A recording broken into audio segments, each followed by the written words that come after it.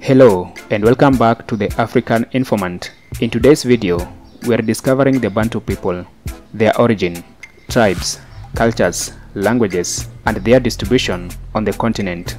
If you are new here, welcome. Subscribe to our channel and turn on the notification so you don't miss any of our videos whenever we upload them. Without further ado, let's dive into the Bantu people.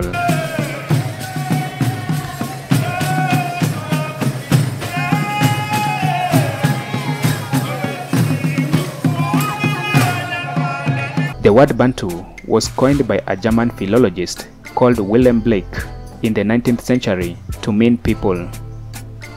The word Bantu therefore was used to refer to a group of people speaking different but related languages.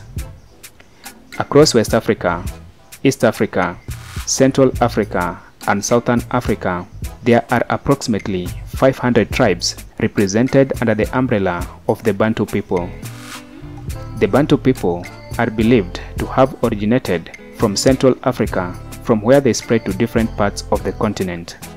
The Zulu of South Africa and Swaziland, the Shona of Zimbabwe, the Hutu of Rwanda and Burundi, and the Swahili of East Africa are some of the largest Bantu tribes. At least 350 million people on the continent speak one of the Bantu languages.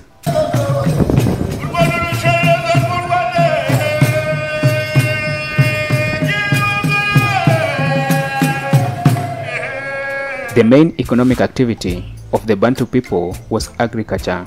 It is only the Bantu people that had the technology of making iron from iron ore and using it for cultivation.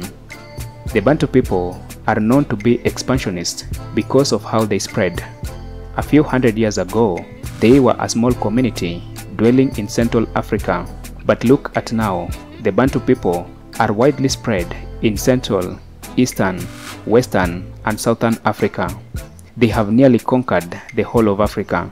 In fact, the Bantu people are currently known to be the largest ethnic group in Africa. They constitute about 30% of the total black population in Africa. Because of their expansionist nature, the Bantu people assimilated and absorbed many proto-populations they came across. For example, in East Africa, they assimilated several hunter-gatherer and Cushitic groups, which clearly explains why the Bantu people from Kenya, Rwanda, Tanzania, Burundi, and even Uganda are very different from other Bantus. The Tutsi of Rwanda and the Kikuyu from Kenya, for example, are believed to have substantial Cushitic and Nilotic mixtures respectively.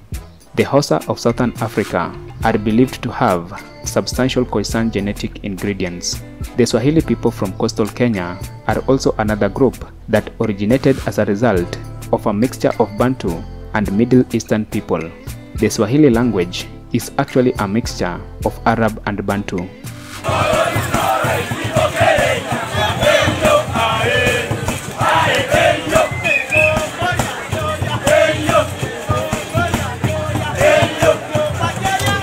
The Bantu people created some of the strongest empires in the world.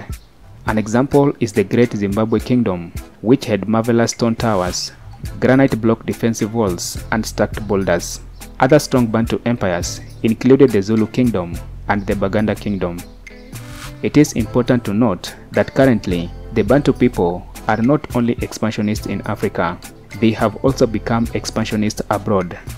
There is a significant Bantu diaspora, especially in Brazil.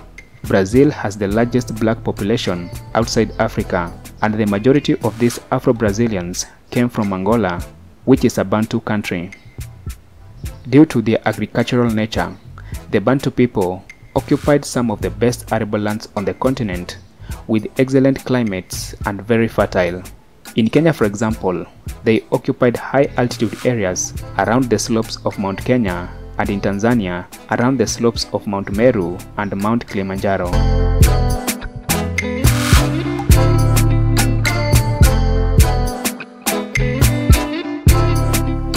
And with that, we come to the end of this amazing episode. Thank you for watching this video to the end. Be sure to like, share and subscribe, as I bring you more information on the African continent, people, and culture